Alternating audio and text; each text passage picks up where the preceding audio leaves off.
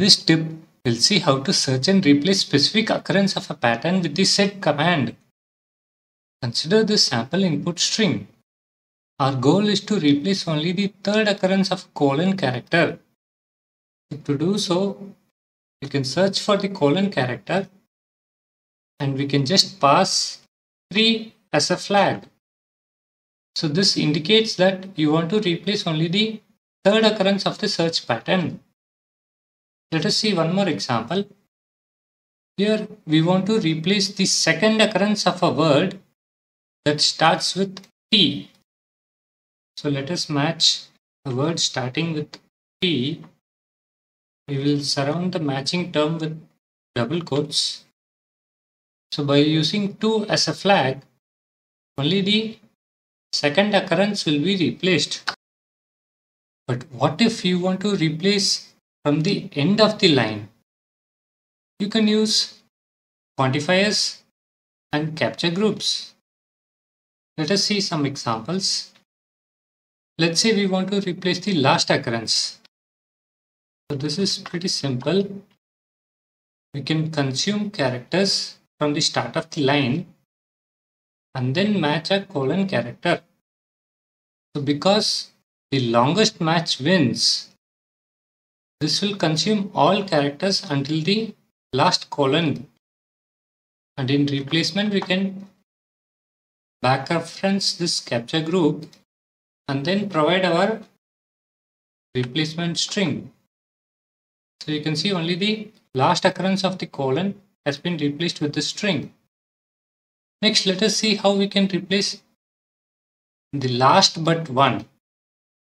We will have to modify the previous pattern.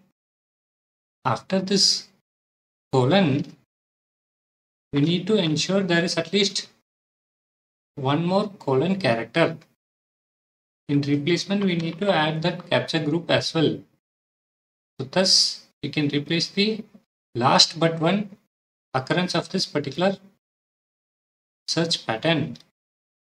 Based on this, we can construct a generic formula as well. So let's put this inside another capture group and apply a quantifier. So let's say the number 2. So this will replace last but second occurrence. And this will work for last occurrence as well. By specifying 0, the last occurrence will be replaced. So this is a generic formula. And finally, let us see how we can combine a number with the G flag. So here we are specifying a number as well as the G flag. So what this means is the matching occurrence from the second instance will be replaced till the end of the line.